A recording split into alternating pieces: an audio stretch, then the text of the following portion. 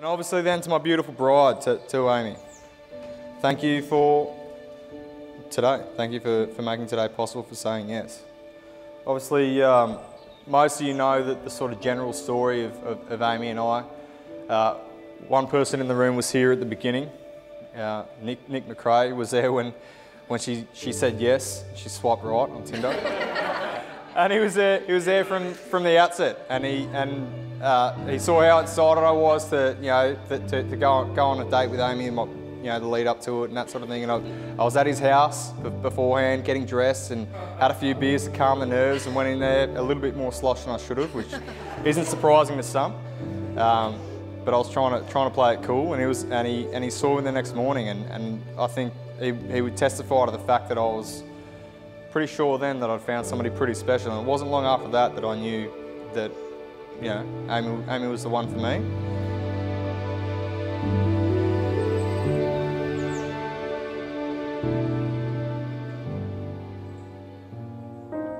Charles and Amy wish to declare their commitment to one another in the presence of those whom they love and whose friendship they enjoy.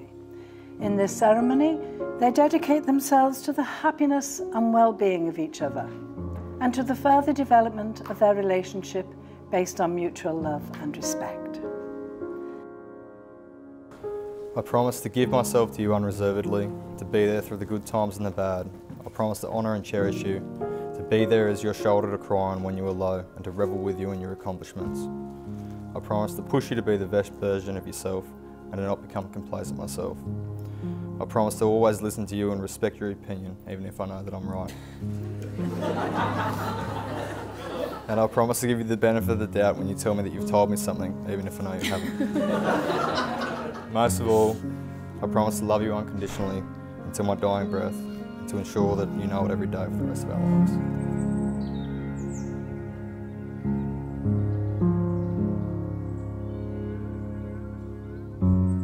When Charlie said he was dating an English lass, it was like, of course you are. Why wouldn't you? And I remember Amy coming around, and the first thing Amy did, well, not maybe the first thing, but soon after, was cook a roast. And you roasted the potatoes in duck fat, something we never did, and it was delicious, based on what your father did. So all these things started to come together. So Amy, thank you. Thank you so much for making Charlie so happy. It's just been absolutely glorious to see, and you fit in so easily also with the broad church that is our family. I mean, I know we're possibly very foreign at times to what you had experienced, but it's just been as if you've been there forever, so it's wonderful, and I thank you for that.